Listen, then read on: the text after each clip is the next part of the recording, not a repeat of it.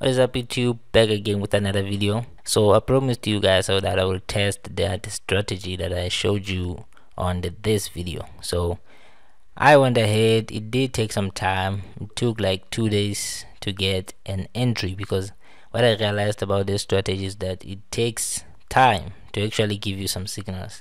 So what actually happened, I added 4 currencies, and then I checked for some signs of some signals to come, but there wasn't anything. So I ended up waiting and waiting and waiting, and then just browsing through some other currencies. So that's what happened. It took like an hour or two just to check through some currencies that might give us some signals, but there wasn't nothing. So I waited. That was the first day.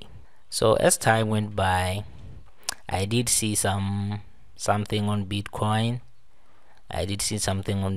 So that's what happened. I ended up exploring Bitcoin more, and bear in mind, I never trade Bitcoin on anything like that. Cryptocurrencies, I never trade them, but in this case I thought there might be some signals there, but there wasn't also. So I waited and I waited, and then finally, guys, Bitcoin gave us some signals. So I entered, I put some buy stop on Bitcoin. As you can see, I put it. What I didn't realize was that the spread on Bitcoin was insane. It was so insane, guys. I actually had to close the position with a loss of about 5 rands, but then that was nothing, guys, because it wasn't a lot.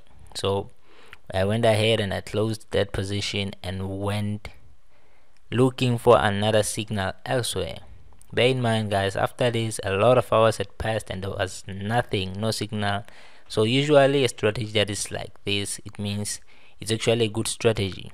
The less signals it gives you, it's actually the more accurate it is. So I went ahead and waited and waited and waited until gold actually gave us a signal.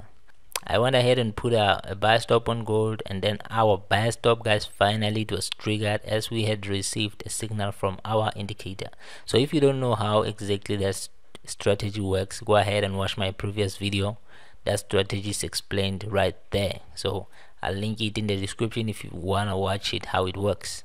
So I went ahead and opened the trade, guys, and then it did go into a negative.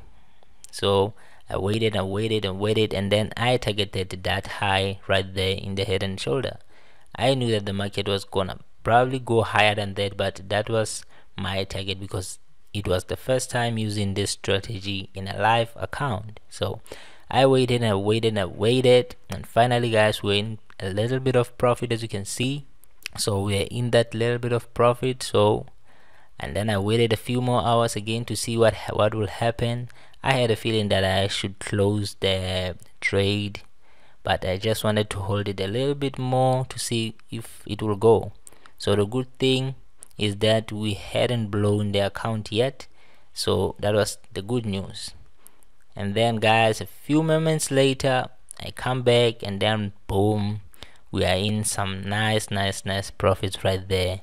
So I actually looked to check if I can hold it until our target, but I realized I have waited for so long just to get an entry. I didn't want to blow this account after waiting for so long, so I went ahead and I closed our position. And guys, that was the worst decision I made, trust me, because, guys, I come back the following day and then boom, price had gone up, guys, hit our target and went up and above, guys. So if I had traded the way I usually trade, which is if I had went full margin on that trade without opening only one position, if I had opened like 4 positions as my account would have allowed, I would have made probably like 12 times my current balance. So I would probably be sitting on around 1.2 just from that alone. But guys, that didn't happen. As you can see, I ended up exiting because I didn't want to lose the money after waiting for so long for a position. So the positive things you can take from this video is that yes, the strategy does work.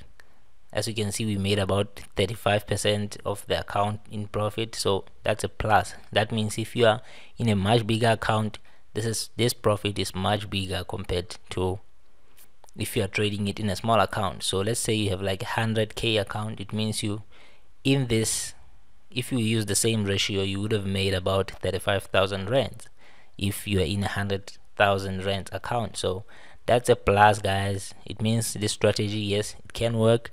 The accuracy is kinda nice also. The only downfall of it is that you should wait for a very long time to get an entry. I waited for like a day. I usually scalp every single day, so I can say this strategy is not my type of strategy, but I'm sure it can work for some of you guys. Some of you are really patient, some of you are not like me, but you not having patience doesn't mean you should just enter random trades. It's just that my daily strategy allows me to actually enter a trade every single day. But this strategy is that type of a strategy whereby some days you get signals, some days you don't. But the positive thing out of all this is that we made some profit. So I hope you enjoyed the video. It was a pain in the butt, man, making this video. I don't wanna lie, I hated waiting for the signals that didn't come, but finally we got one and we made some profit. We should have made more. As you can see, we should have made more. But that's it for today, guys. I hope you enjoyed it. Make sure you click the like, subscribe. See you in the next video. Peace out.